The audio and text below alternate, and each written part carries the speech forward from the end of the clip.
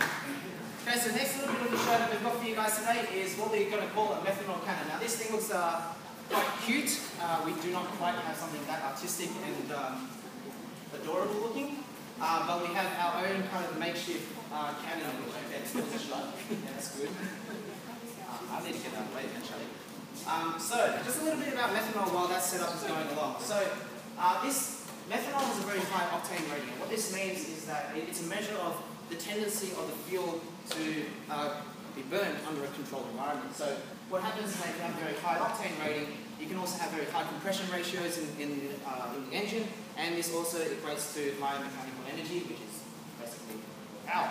So this is used in 1965 to 2000 for IndyCar racing, so it's very powerful, and then now it's used as ethanol instead of methanol. But today it's still used in monster trucks and drag racing as well as the fuel. Another little bit of chemistry down here is that methanol fires can actually be put out with water. This is because that water and methanol are miscible.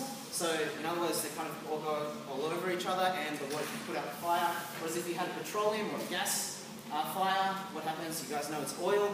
They're going to not mix and they separate and the petrol still burns. So in some ways you can think that this is safer.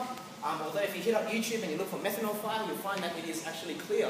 So you can't see where the fire is. And you see people running around as if they're on flames, but they just can't see the fire.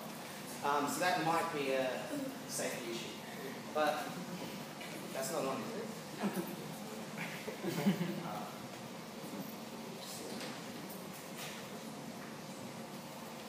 Okay, so just before we flick that on, a little bit more chemistry behind what's actually happening here. So in the bottle, we've got a little bit of methanol as liquid, and we've got some oxygen in there, and then what's happening is, because methanol is very volatile, it turns into its gas phase, so you get an equation like this, where we've got the methanol, of course it's balanced, methanol going with the oxygen, and we've got these two little spark plugs electrodes here, which is linked up to a power pack to be our spark source, so in other words we're simulating like one cylinder engine kind of thing, and when it combusts, you've got your carbon dioxide and your water as your product.